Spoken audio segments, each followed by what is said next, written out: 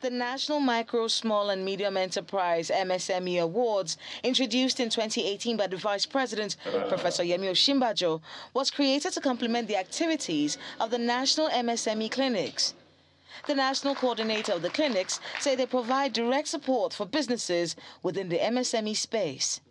When you come for the MSME clinics and you see the connection between the governors and their people, His Excellency and these MSMEs, then you understand that this space is very important, and we urge governments around the world in this country to ensure that whatever it is that has been done in this MSME space does, and no one drops the ball. The awards this year saw 14,020 entries from across the country, and of the 22 nominees this year, 10 entrepreneurs won for their excellence in areas such as fashion, creative arts, beauty, furniture, technology and manufacturing. The MSME of the Year award went to Tochukwu Chukwueke from Abia State for excellence in manufacturing.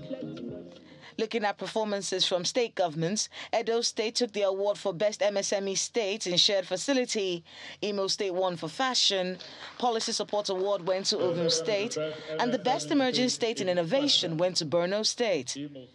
Speaking on the need for government to provide the enabling environment for these businesses to thrive, the Vice President, Professor Yemi Osinbajo, speaks on what Nigeria needs to do to position itself for the future.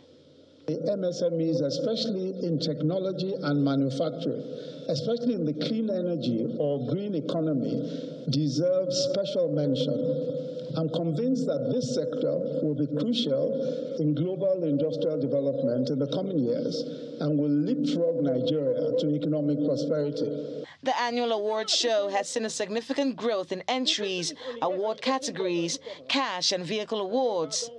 As Nigeria joins the rest of the world to celebrate World MSME Day, celebrating resilient recovery, this award ceremony seeks to encourage more resilience in the MSME space, especially from young business owners having to navigate a business environment many would describe as hostile.